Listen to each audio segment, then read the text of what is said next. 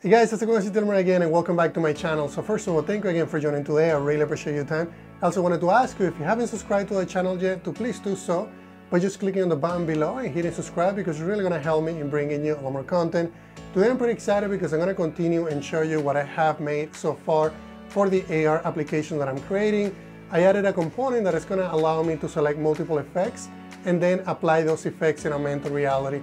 I'm also going to be adding some other things in the future, like motions and also some settings that I want to add to the app. So I'm going to try to make the app as simple as I can, but also release it so you can go through the whole process with me and then also understand what it takes to release an app for iOS and also with AR technology. So let's jump into Unity and start working on it. All right guys, let me show you what I have so far for the app that I'm working on for AR. So far I have the UI set up. I show you how some of these components are. I also show you the way that I'm structuring the textures. So if I go into textures and you look at the master sheet, that now has all the different buttons that you see on the UI. So let me wait until it opens up and I'll show you. So far it's pretty simple. I have the side button, the settings, these are for motions, the effects, and then basically to go back and forward on the effects and also to cancel the menu and go back to this menu. And this is just the panel that you see on the very bottom.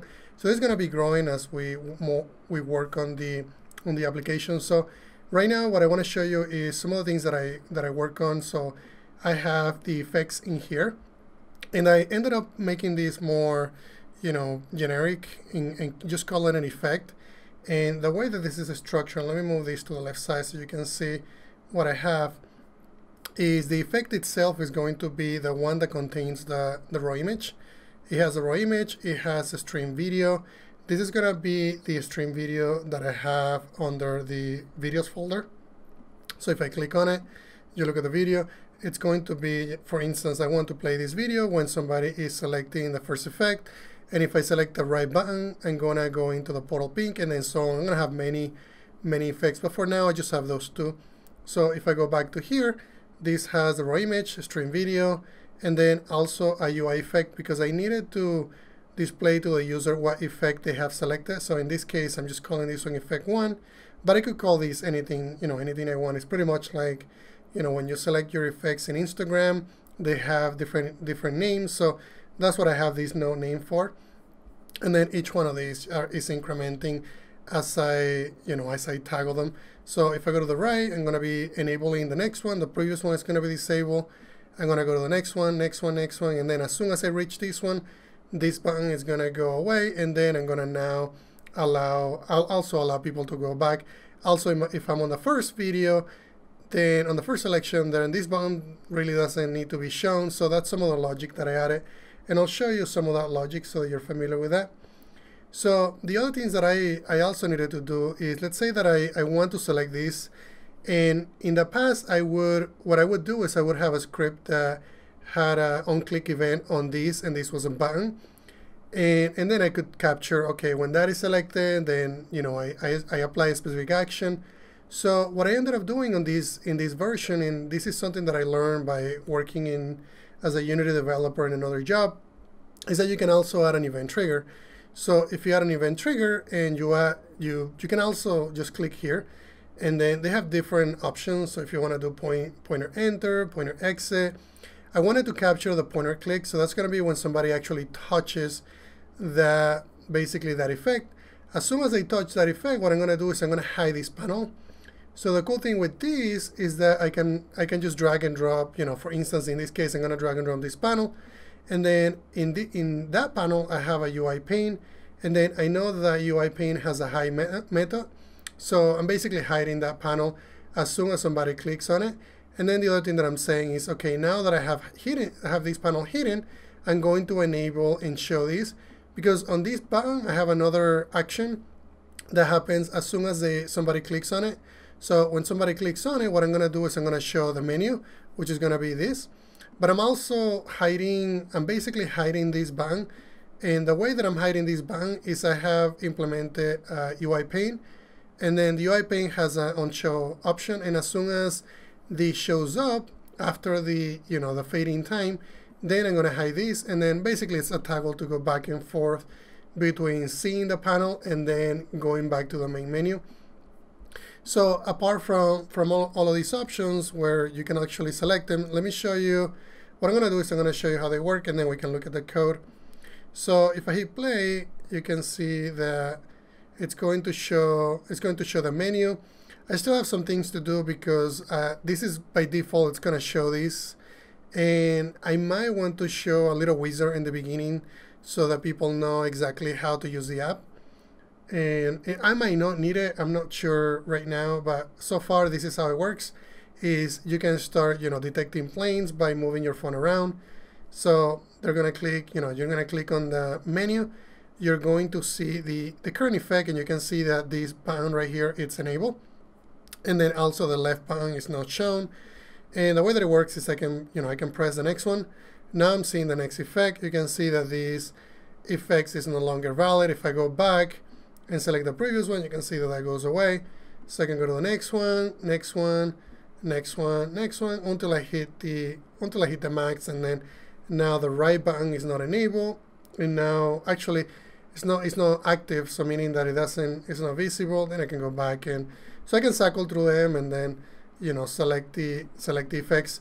So the other thing I want to show you is, let's say that I wanted to select, for instance, I wanted to select this, and some of the things that I could do to capture that event, because I haven't implemented it, that, but I have the pointer click here, and as soon as I click on it, this is what's going to happen, is the menu is going to go away, and also the menu option right here, it's going to show. You can see that now it's invisible. So let's say that I wanted to show some messaging. So I'm going to go to the console, and this is because I don't have the code yet for selecting that VFX and then applying the EFX to AR. But let's say that I wanted to test it without having that code. I can, because this is a runtime execution, so it's really cool because I can just add a new node. And I know that in the user interface I have a debug.log, and in fact I can go here, and I think it's in the UI manager. Yeah, I have a log method for testing, and this is gonna be applying. I can just say applying effect, and then as soon as I click on it, you're gonna see that actually got executed. The menu disappear, and also my main menu toggler is now showing. So I can go back through, and we can go to another effect. I can select it, and then you can see that actually the next one didn't show an event executed because I only have that on the first one.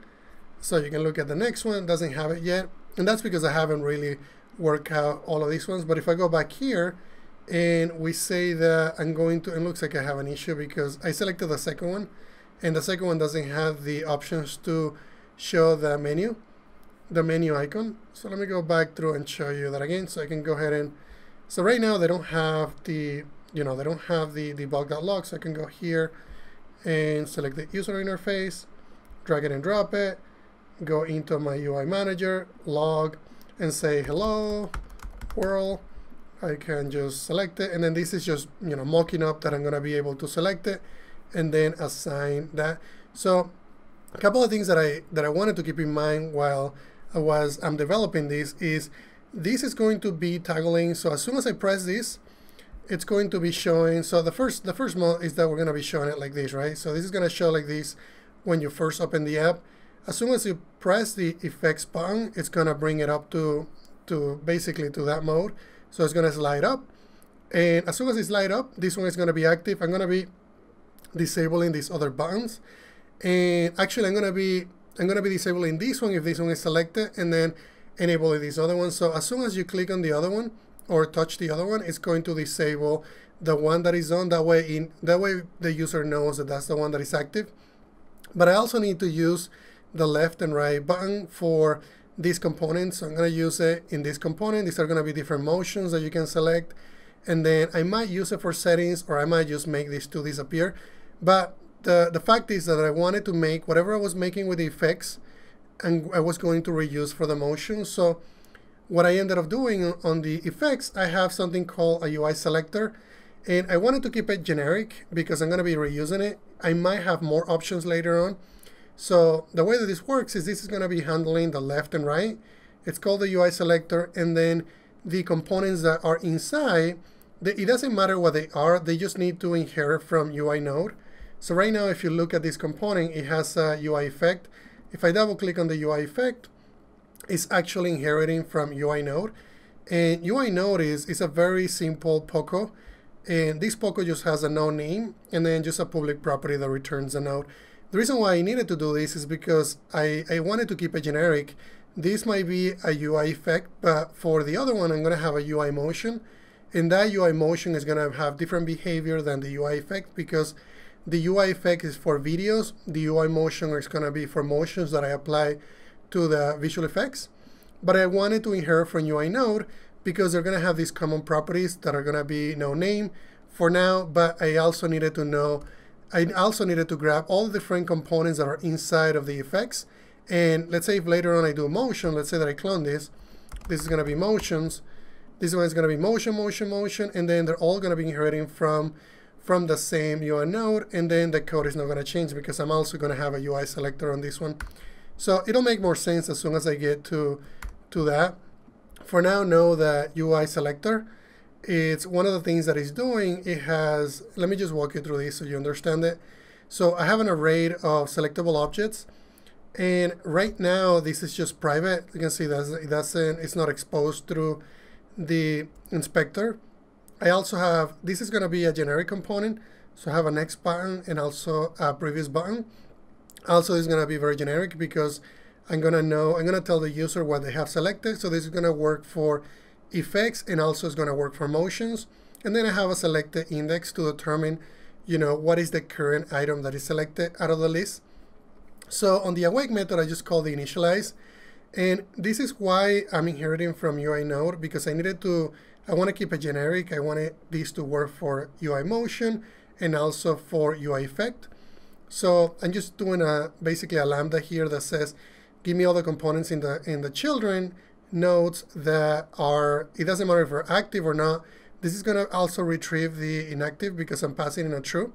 And then I'm saying make sure that you don't include the current component, the UI selector transform, and then convert that to our array. So I'm just storing everything that I can select in here. So if I had UI motions, this, like I said, this would work for that as well. So the next thing that I do is I set the first index to active. So the first one out of the list is going to be effect 1, so that's going to be the one that is active. I also set the name so that we can see the name. And then the next thing that I do is I also check, okay, if we only have one item in the list, there's no reason for me to show the next button, so I'm basically hiding that.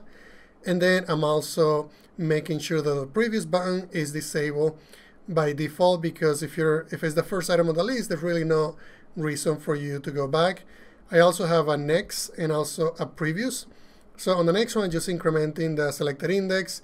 Then I'm making sure that if I hit the max, then the next button doesn't show. But the otherwise, if I haven't reached the max, that means that I have another item to go to, another effect. So I'm going to still show the next button. This one is for the previous button. If we're greater than selected index than 0, then I'm going to make sure that I enable the previous button. This is just to make sure that I'm also disabling the previous item every time. So I'm hiding that. Otherwise, it's going to show multiple effects at once. So I'm basically saying, okay, if I'm going to the next item, I'm going to go back to the previous item, deactivate that one, and then activate the next one. And then I just basically show you the name. So I do something similar with the previous one. I just decrement the selected index. I also make sure that if we're at the index 0, if we're starting, there's no previous button, but there is a next button. And then I'm basically, incrementing, looking at the next item, setting it to false, because in these iterations we're going to the previous item, and then I'm also making sure that I activate the previous item, and then I'm just showing you the node. This is pretty simple. I'm just getting the UI node and then setting the UI selected index based on the name that I set on the node. So that's how this works. I'm hoping to use that on motions, like I said.